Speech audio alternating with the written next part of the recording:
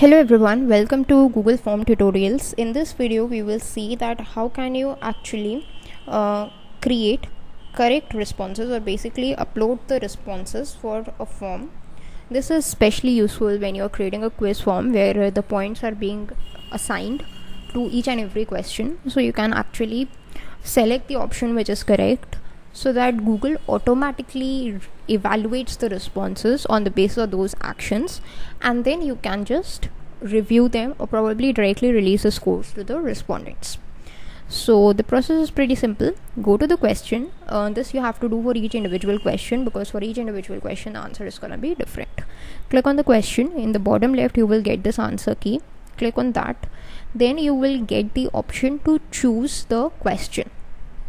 So let's say the option for the first question, the correct option is February. I selected February. If you want to enter a feedback, then you can enter that. The correct answer you have selected already, but if you want to enter a feedback or probably associate a video or a link as a reference to that answer, that you can select. Okay, if you want to enter a feedback, let's say that is the correct answer. Okay, like this. Click on save. So this is how you would get the feedback for the incorrect answers. Okay, if you want to just check it, edit it, that this is the incorrect answer. For the correct answers, what feedback you want to give, let's say good job. This is the feedback we can give. Okay, click on save. So feedback for the incorrect answer is that is the incorrect answer. For the correct answer, good job. This is the feedback we can give.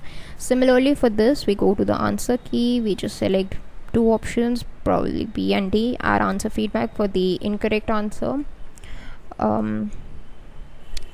Please try again, like this, and click on save. We are not giving a feedback on the correct answer for this one. So if you want, like let's say since there are two options, I want to increase the number of points to 8.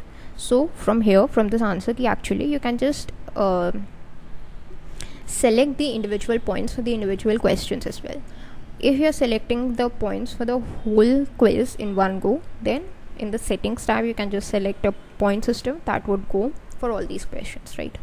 Like if you just go to the settings tab, here is this point system that allows a default value for every question. But for the individual questions, if you want to change the points, here is what you need to do. Go to answer key, change the points, change the answer, provide a feedback, click on done, and that's how it would be recorded. Okay, now this one, let's say answer key, this one I want to reduce to probably a 1 pointer. Answer the year, no feedback. Tell me something about yourself, that's a 0 pointer. Whatever they want to tell, I'm happy with it. Where do you live? Okay, go to answer key, mark all the other answers incorrect. Correct answer is, let's say Earth is a correct answer. Okay, and that would be a 5 pointer.